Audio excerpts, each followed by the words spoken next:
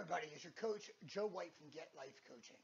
And I wanted to jump on here and record this because I had a very interesting encounter over the weekend.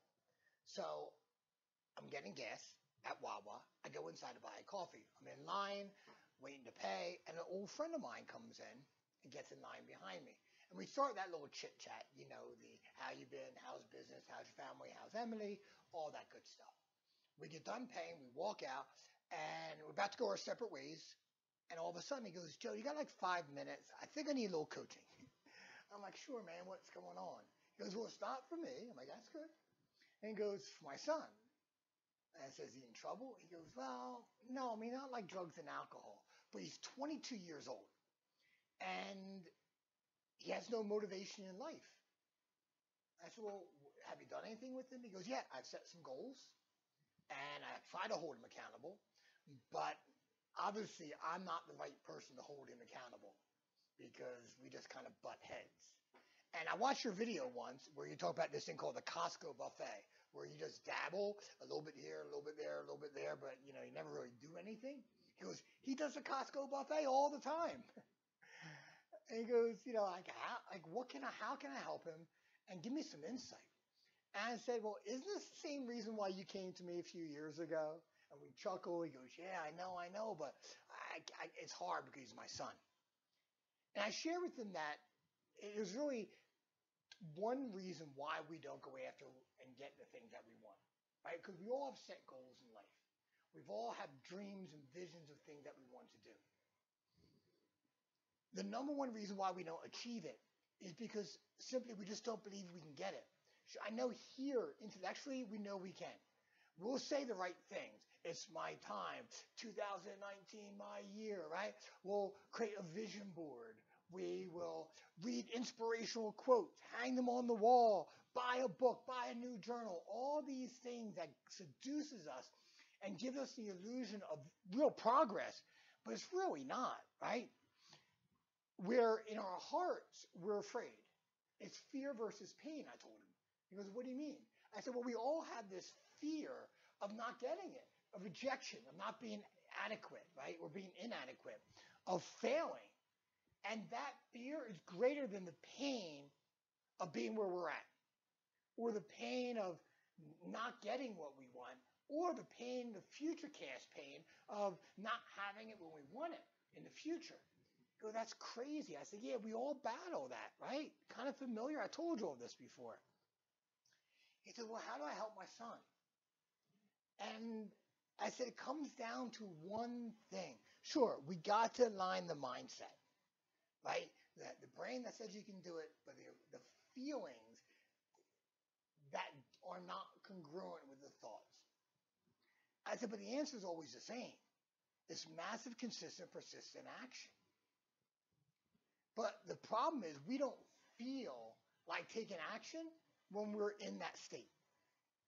So I think back to one of my favorite people is Steve Jobs. Steve Jobs was thrown out of Apple, started his own company, Next Computer, failed miserably, literally building computers that cost more money to build than they were selling them for. His friends, associates were laughing at him or abandoning him. He's in his house. He has nothing there furniture-wise, and he's depressed. If you put yourself in his situation, what do you do? Right? What do you do? How do you mount that comeback when nothing in your body feels like it's the right time? You don't feel like being creative. You don't feel like going outside the box. You don't feel like investing in you. Steve made a decision, actually two critical decisions. The first one is he purchased, I think it was for $10 or $20 million, depending on the version of the story you're reading, a little company called Pixar, long before it was Pixar as we know it, from George Lucas from Star Wars, who was in the middle of a bloody divorce battle, and he had to liquidate it. And Steve used that to wiggle his way in to Disney and eventually become Disney's largest single stockholder. The second decision is he had to go into his failure and find the gold. The gold was the computers, which were beautiful but just not applicable, had a really strong like a user interface software, right? iOS, and he knew there were a few companies looking to upgrade their operating system. One of them was Apple, and he used that to get himself back into Apple, right? Back into running the company, and the rest is history. So we've all been in those moments. My friend's son, I've been there. I know you've been in there too. The thing that deflates us is our stories we tell ourselves of why we can't get it. We all have them. Come on, let's be honest. Right? It's the when I.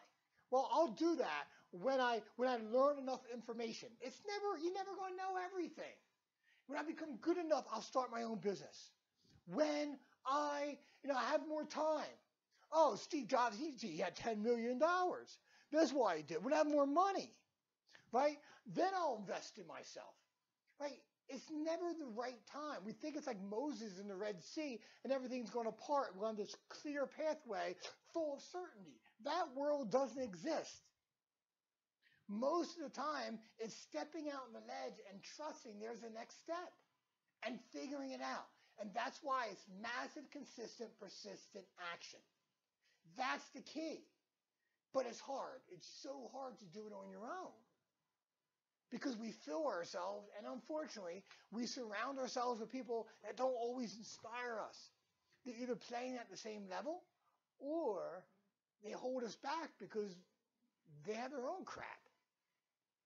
I think of Colonel Sanders, because, my birthday passed. I'm 52 years old. Sometimes we get caught like, oh, I'm just too old now, right? And I certainly don't feel old. I got more energy today than I ever had before. I'm doing more things. My life is more filled today.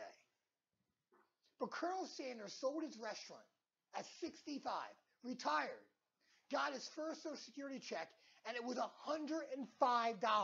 He freaked. He goes, oh my God, I can't survive on $105 a month. So again, just like Steve, Colonel Sanders had a choice point. Do I go left or do I go right?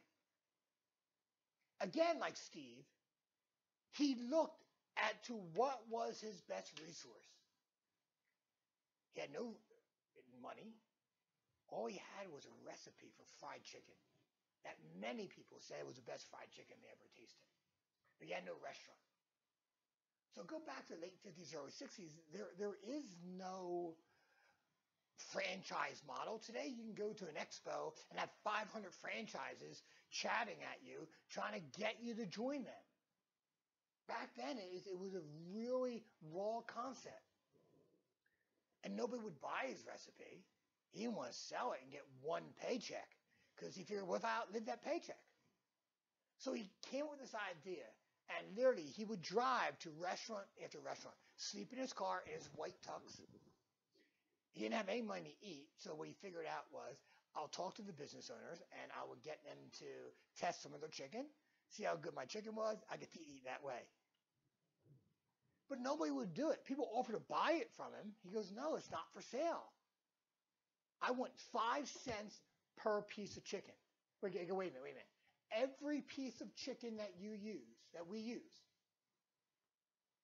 and we sell with your recipe, you want 5 cents? He goes, yeah, for how long? He goes, forever. It's my recipe. Everyone laughed at him.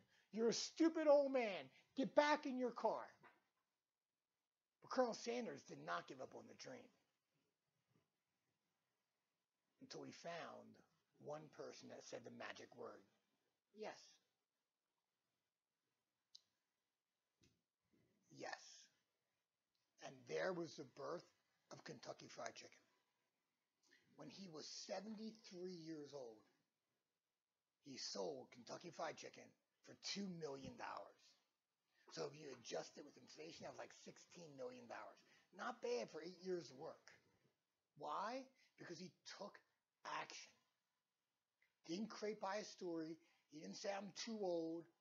Right? Steve didn't say I failed too many times. All my friends left me.